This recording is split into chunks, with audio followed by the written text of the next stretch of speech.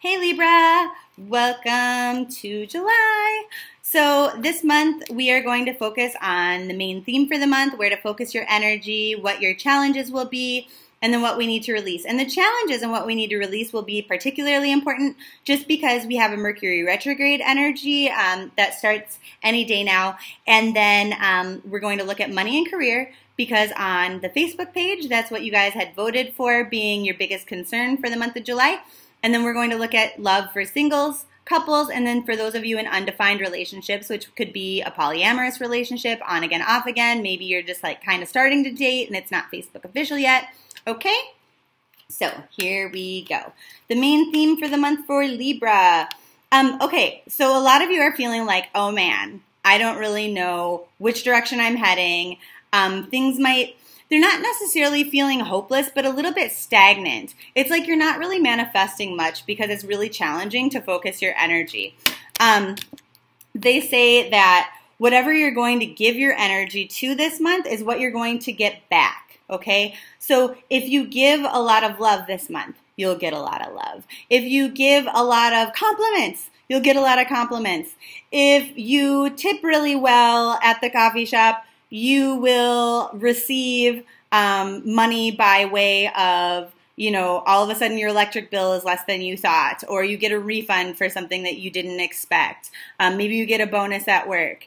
You know, but the flip side of that is if I spend a lot of time being sad or negative, I will continue to feel sad and negative. If I expect bad things to happen, a lot of bad things are going to happen, or if I focus on those things. And, you know, it's kind of like, think about social media algorithms. Like, if I'm constantly looking at posts about really sad shit, you know, I will continue to see tragedy in my feed. This is just one example of how these things kind of flow to us.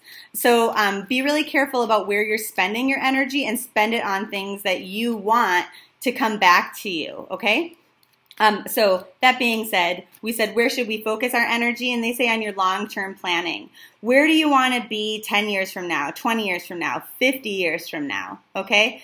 Where do you want to be in your 80s, in your 70s, in your 60s? What kind of goals do you have there? And then think about how you can make little steps now towards those. You know, how do you want your life to look at that point in time?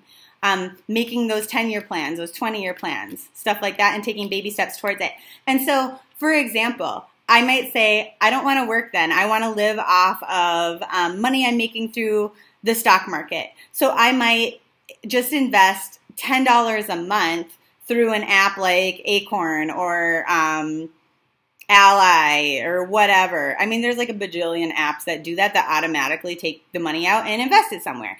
It's something like that. It might pay off for you up to 6 times what you would expect by starting this month, okay? So things to think about. What are your challenges? They say the challenges are really putting yourself first, caring for yourself. And so the thing is I'm getting especially for like single mothers, right?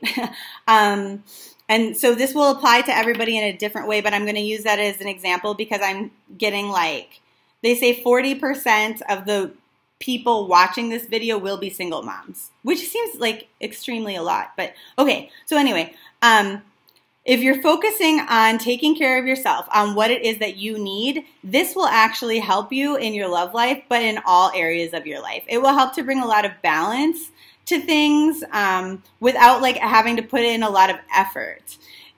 So if I take some time, for example, to take a nap, you know, something like that, that pays off for me later because now I have, number one, the energy to like spend more meaningful time with my child, to get my house clean, to, you know, peruse my dating apps, to whatever. Like, I'm more alert and awake and attentive to other things because I gave myself that time or that care. They're saying, like, things will just really get lucky or work out for you if you're able to put yourself first this month, whether you're a single mom or not, but especially for single moms. So that's interesting. But they say it's a challenge to do that. It's a challenge to really care for yourself first and foremost. I mean, even if you have no children. Like a lot of times we put a lot of our effort into work, you know, like, oh, I have to meet this deadline, this, and I can't take a break. But in actually taking time for yourself, putting yourself first, taking that day off, you come back to the situation with more energy, you're more recharged, okay? And like actually there's a shit ton of research that supports that. Okay, so what is it we need to release this month? And they say, you know, it's not like you have fears or anxieties that you need to release. It's just like this energy of, well, I can't do that because, okay? It's like, I can't do this because of this. And they're like, well, you can actually do whatever the hell you want. You're coming up with excuses to sort of validate your own fears of what would happen if. So I might say, I can't take a vacation because I can't afford it. But maybe there's a very cheap way to take a vacation. Maybe a vacation for me is, you know, setting up a tent in the backyard and just completely disconnecting from my phone, you know, from work stuff and all that stuff. And then you come back to life recharged. I mean, there's all of these different excuses about why you can't do something, but you actually can do whatever the fuck you want to. You really can. So let's look at money and career now. And they say, as far as money and career goes, at the end of the day, I think you and your employer, or you and your relationship with money, or like maybe you and your clients, if you own your own business, at the end of the day, you want the same things.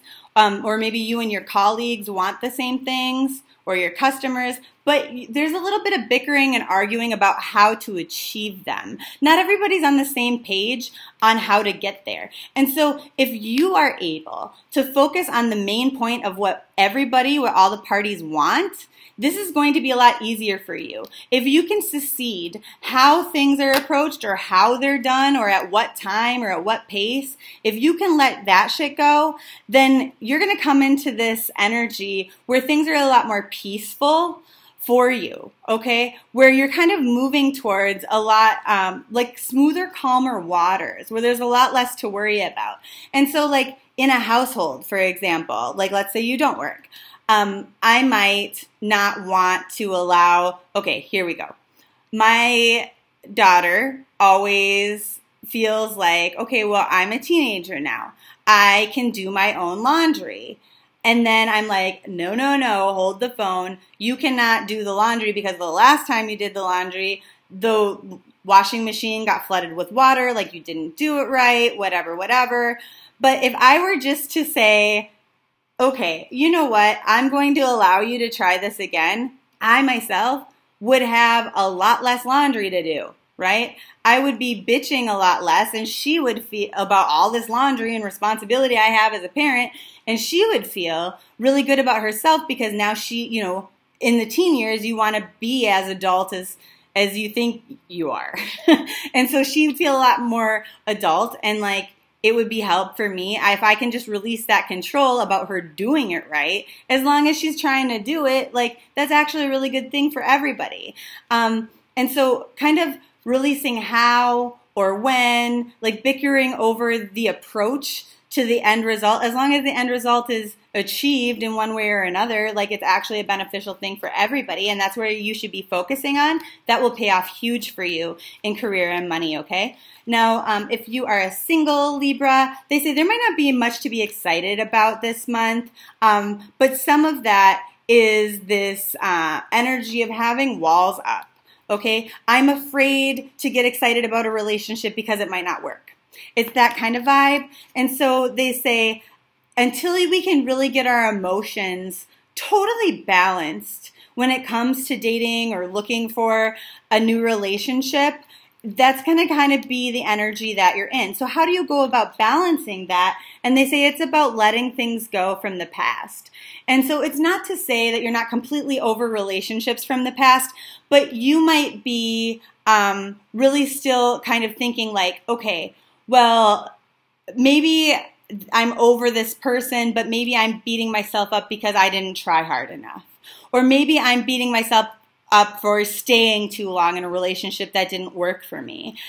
This month, you're going to totally want to purge any of those kind of ideas or any regrets that you have in order to kind of find the enthusiasm or excitement moving forward. And they say this doesn't necessarily feel super intuitive, and actually is not so much about the retrograde. This is an energy that will extend beyond the retrograde if you don't deal with it. So this is very important for Libras who want to find love to let go of the things that they haven't from the past.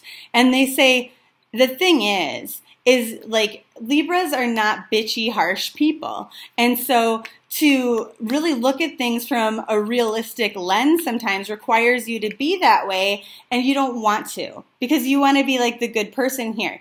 But they're saying, you know, this is a choice that you have to make if you want to be like in a lusty, passionate relationship that you're excited about.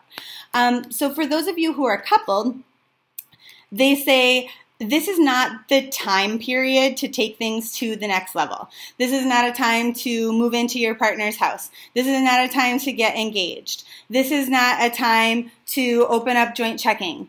And they say the reason why is because this month is going to be a little bit funky. Things wouldn't go exactly as planned. Is that because of the retrograde energy? Probably. They say just things wouldn't actually turn out the way that you want them to. So to hold off is the best thing, because all I'm kind of getting here is like disappointment. So even though your relationship might be ready to go to the next level, you might find a house that you want to buy together. So you get everything together, you apply for the mortgage, you put in your offer, and then for whatever reason, like you envision yourself like living there together, raising a family, you're so excited, and then the offer falls through. It's that kind of stuff. It has really very little to do with the relationship or little to do with you.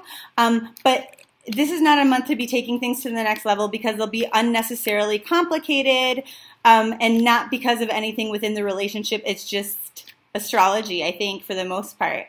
And so they say, you know, so for you guys, this is a good opportunity to do what the single Libras are kind of tasked to do, to say, okay, within this relationship, what are some things that I need to get over or move on from? Maybe I have a bad habit of criticizing my partner a lot, or allowing them to kind of treat me as a doormat. Maybe I need to assert more boundaries. So I'm going to work on those things in the relationship right now, and then maybe next month it would be a time to take things to the next level, and then things would work out a lot better. So for those of you in undefined relationships, they say you guys have the best luck this month. You can expect a lot of love, a lot of cuddling, like a lot of joy, a lot of happiness. Your partner is actually your good luck charm. This would be somebody, or your not partner. This would be somebody to gamble with. They're saying this is a month where things seem easy, where there's nothing to really complain about in contrast to other months. Now, you might not necessarily know where this is headed, and you might not trust that it's headed anywhere exciting or wonderful. But the thing is this month, just kind of going with the flow can be very good for you, and it can help you to really identify what it is that you truly want, what it is that you really desire. This is a month that's very balanced for those in undefined relationships. So I'm looking forward to talking to you again in August. Have the best July ever. Thanks so much for watching this video and getting all the way to the end of it. I really appreciate your support. If you are interested in other videos, click here. If you are interested in subscribing, go ahead and click here. Hit that notification bell so that you get alerted to when new videos come out, and also when I do surprise live streams. And then if you're interested in winning a free 20-minute video reading personally every month, go ahead and click right here. Mwah!